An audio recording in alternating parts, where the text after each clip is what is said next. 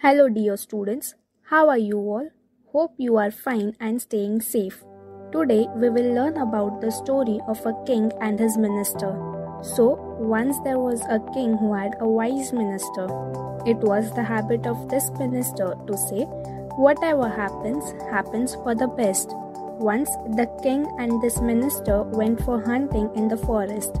His horse stumbled, which means lost his balance, and the king fell down. He hurt his big toe on the right foot. The minister, on looking at this, said calmly, "Do not worry, my lord. Whatever happens, happens for the best." The king, who was hurt from his fall, was very angry at these words. He looked around and saw an old, dried up well nearby. He pushed the minister into the well and walked on. Soon, a group of cannibals saw the king and shouted with joy. Cannibals are the people who eat human flesh.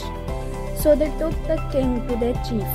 The chief told them to get the king ready to make a sacrifice to the goddess. As the cannibals were taking the king towards the river to make the sacrifice, they saw that he was not able to walk properly since his toe was hurt. Then one of the cannibals ran back to the chief to report this.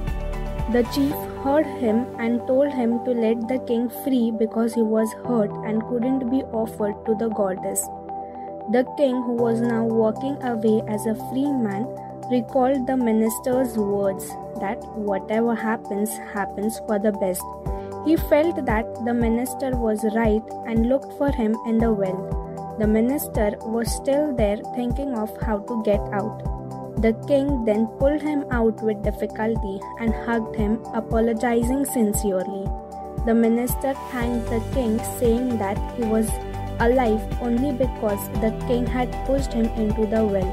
Otherwise, the cannibals would have taken him. So, students, don't you think the minister was right that whatever happens, happens for the best?